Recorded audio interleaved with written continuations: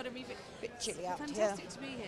Awards seasons, etc. How do you find these things? You've been to Well, this isn't really award season, is it? It's it's kind of, finished. yeah, it's finished, yeah. It's all over. Which makes it all the more fun, actually, you know. We're not all on the forced march, so this is always a really fun, evening to come to, so I'm really looking forward to it. You've been doing some incredible roles of late. Are you still really, really enjoying it, or will there ever be a time when you sort of think, actually, I don't want to do this anymore, do you think?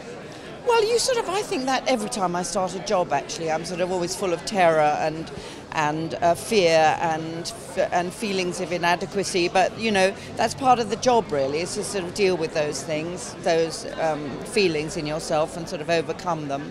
But I think that's the same for anyone in any profession, really. You know, you should be constantly challenging yourself in whatever job you do, you know. It's an exciting time for British cinema. In fact, I was just... It is, isn't it? It's a great time for British cinema. I was gonna say, you know, wonderful. So see, you know, a lot of great women directors coming into the business, which is so exciting. Wonderful actors, young actors. It's really great. Do you think anything needs to be done to nurture? We've got, as I said, we've got some amazing directors, producers, script writers, and a lot of them are going over to the States because they said there just isn't the work here.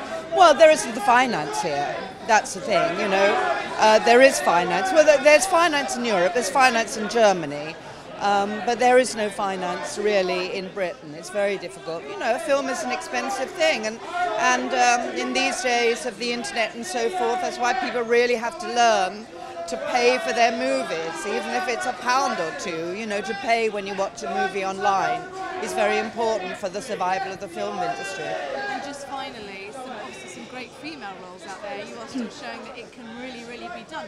Do you think there are enough good roles? A lot of women who sort of saying, you know, actually we want more decent roles. Of course we do, yeah, we're greedy, of course we do. Well, at least we would like parity, that would be great, you know. We are actually half the population of the earth.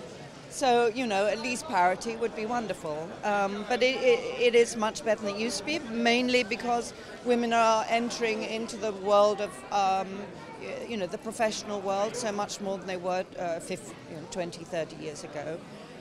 I've always said, you know, make roles better for women in real life and the roles in drama will always follow.